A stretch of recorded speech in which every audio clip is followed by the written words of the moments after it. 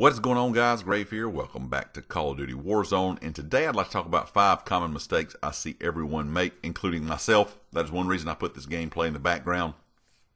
While at the end I have like 6 or 7 kills, if I would have done some things differently in this round, I think it would have turned out a lot better. Might not have got the win, but I think I've been had a very good chance to get that win.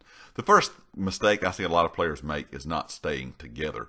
Strength is definitely in the numbers in this round, in every single round in this game. And I think if you stay together, you loot together, you do not separate yourself from your teammate hardly at all, I think you're going to have a lot better success. In my opinion, even if you drop in right off the bat, you all go loot the same building, and you don't even find a weapon. If you come across a person or two, or even an entire squad, and you just have pistols, in my opinion, 3 people shooting at enemies is better than you being by yourself. So strength in numbers is key. Always stay with your team. Always fight with your team. Always be in very close vicinity of your team. That way, you won't have to be worrying about getting shot and waiting for someone to come help you, or vice versa. Your teammate's getting shot and you having to run at a long distance, or even just from building to building. If you're all together, you're going to see a lot more success.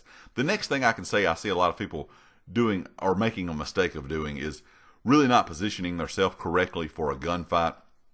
Now, there's a lot of windows, doors, buildings you can get in. There's a lot of areas within the map in Warzone that are multiplayer maps. Like down here in downtown, this is a ground war map. So for someone like myself that has played Modern Warfare since its release, I know a lot of these areas. While someone that may have not played Modern Warfare, that just started playing Warzone when it released last week, they may not be familiar with all of these areas. So always be sure, no matter if you're an experienced player with Modern Warfare, if you're an experienced first-person shooter player, if you're an experienced Battle Royale player, it does not matter. Position yourself correctly to win gunfights, or position yourself correctly to not even have to get into gunfights. That way you can be watching and kind of knowing where everyone's going.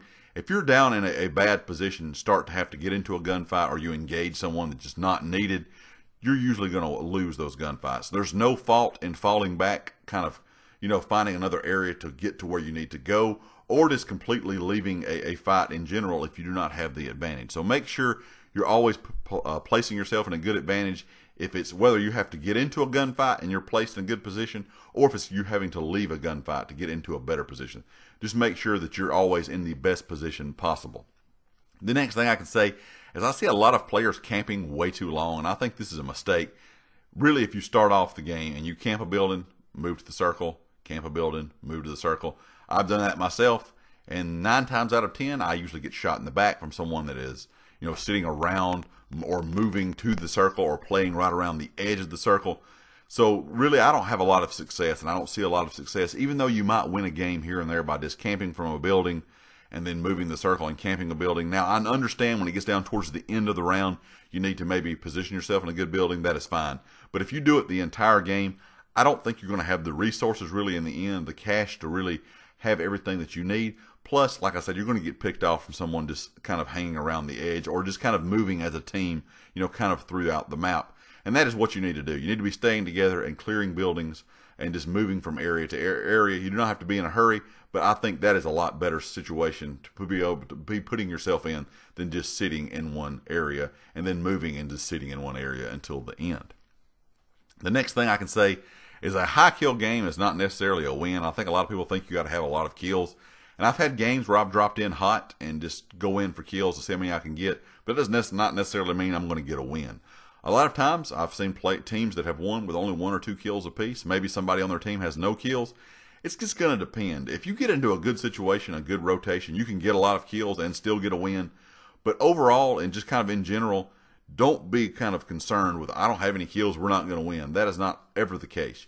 You can always win a round, and you might get a couple kills at the end. You may be the person on your team that really doesn't have any kills, and you're just kind of helping out by buying things with cash at the buy stations, or kind of helping out spotting enemies. Maybe you're doing some damage by suppressing enemies, putting some bullets into them while your other teammates are killing them. Doesn't matter. Just always remember, a high kill game and a win are 2 different things, in my opinion.